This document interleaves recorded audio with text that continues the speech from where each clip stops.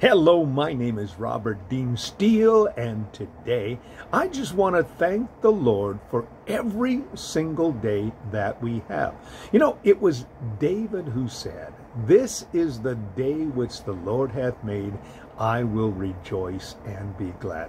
You know, every single day we should be thanking the Lord, asking him to forgive us, asking him to help us and teach us and to guide us, to use us and to bless us. These are simple things that we should be asking the Lord every single day. Now, the wonderful way, of course, that is all done is communicated through prayer, which we are doing right now. So, Lord, thank you today for this day. And thank you, Lord, for the opportunities and as well, Lord, the challenges, sometimes the problems, sometimes the scenarios that we find ourselves in. We know that, Lord, each day has an ebb and flow to it, a fluidity. We can make all the plans in which we would desire to do, but then something happens and everything changes. It could be a home maintenance product. All of a sudden, you find something that breaks in your house and you have to take care of it instantaneously. Or maybe you're driving down the road and then something happens to your automobile and then all of a sudden you've got to fix it. Or maybe you get an email or a letter that all of a sudden tells you that you have a emergency bill to take care of. Maybe it's someone that you meet and you have an opportunity to be able, Lord, to minister God's love. Whatever the scenario is, maybe you're in the grocery store and you see an old friend and the conversation turns to reminiscing and sentimentality.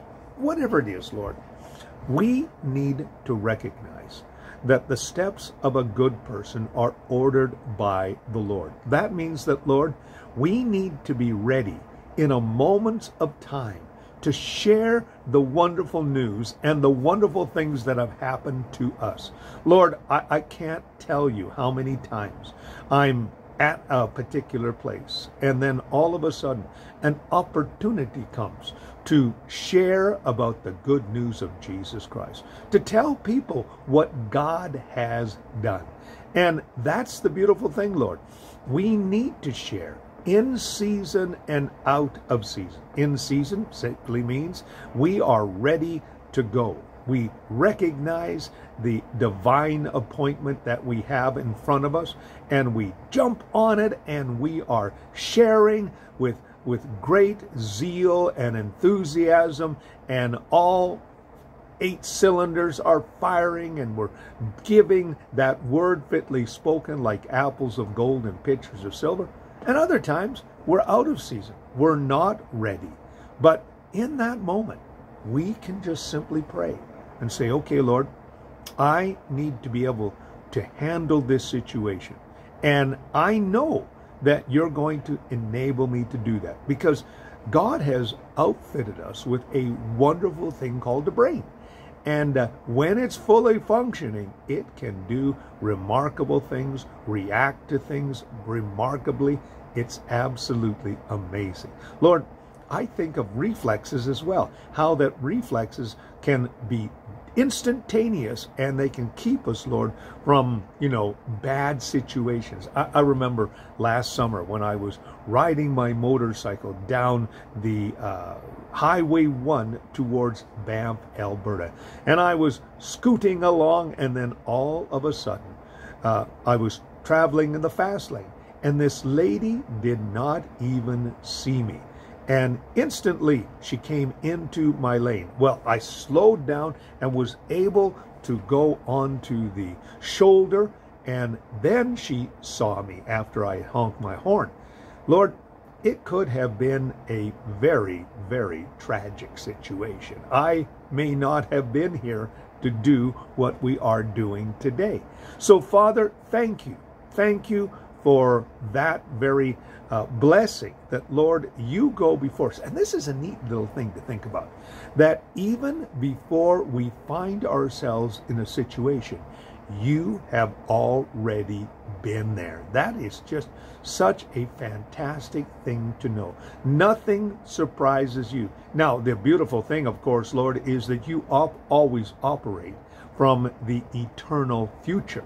You see us not as we are right now, but as we can become. A perfect example of that is Gideon.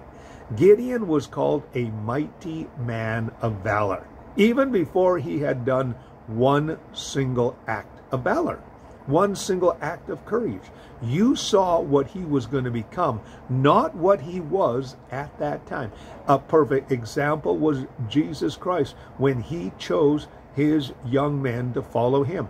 He knew what the Apostle Peter was going to become. He knew what John was going to become, what Thomas was going to become. These incredible young men, what they would do. He knew that when Paul was on the road to Damascus, that Paul was going to become a great orator. But more importantly, Paul was going to be the author of half the New Testament. See, God sees us as we are. As we shall become, not as we are. So the reality of the situation is, Lord, we need to do what Jesus said in John 15:7. He says, if you abide in me and my words abide in you, he says, you can ask what you desire, what you will, and it will be given to you. Now, Lord, that's a great promise in itself, but it does talk about connection. And Lord, help us today to stay connected to everything that you are doing in our life situation. And Lord, I don't want to be macabre, and I don't want to be, kind of boring, or I should say, making people afraid. But Lord, help us today to recognize this is the only day that we have. You could come back today, or we could go to eternity through the portal of death. Either way, Lord, help us to live, and help us, Lord, to be aware of the importance of this day, not to waste it, but to do as Paul says in Ephesians, redeem the time. Lord, let's maximize every moment of this day and just be ready to give that hope that lies within us. Lord, whether it is through an activity, an action, a word, either way, Lord, help us to be ready and to live ready. And I'm asking all of these things now in Jesus' name, amen. Well, of course, I always encourage you to press the like button and subscribe to my YouTube channel. God bless you. My name is Robert Dean Steele.